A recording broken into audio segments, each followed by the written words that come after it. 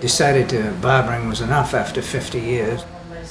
In recent times I've been aware of how much medical marijuana has helped my family members and some friends, very seriously helped them.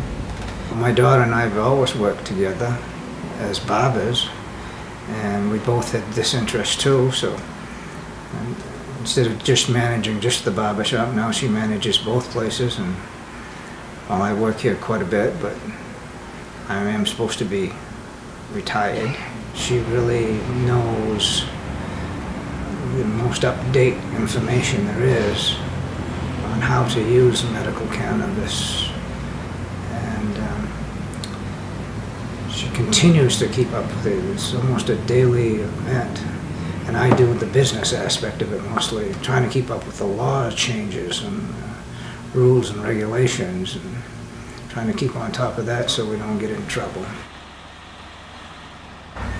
Yeah, I think it's happening everywhere in the country, and hopefully they can use it and it'll be very helpful.